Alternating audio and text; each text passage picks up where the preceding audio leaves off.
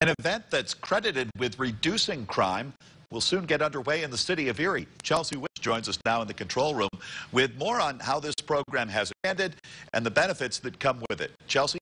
Yeah, just last week, the Erie Police Department announced that crime is going down in the city. And they say one of the contributions to that, the Police Athletic League.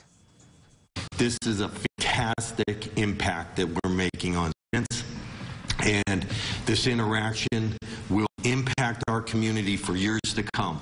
About 200 kids will be participating in this event. The Police Athletic League unites members of the Erie Police Department, Erie County Sheriff's Department, and a variety of different organizations to children from 3rd to 5th grade.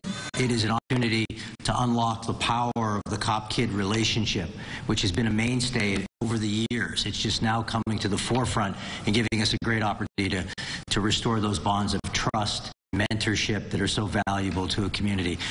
Although it gives kids a chance to learn what police officers do, law enforcement officials say it also gives them a chance to reflect. It's not just us doing them. They do a lot for us. You know, we're out there patrolling and we're out there working in the community in our job.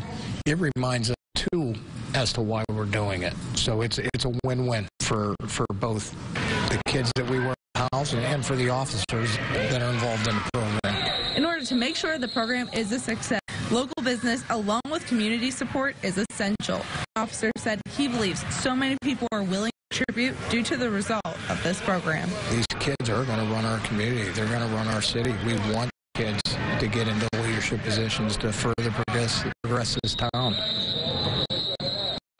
The camp will kick off on Monday, and hey, all the kids go and get extra excited because everybody will home with a bike next week. Sean? Sounds like a cool deal to me.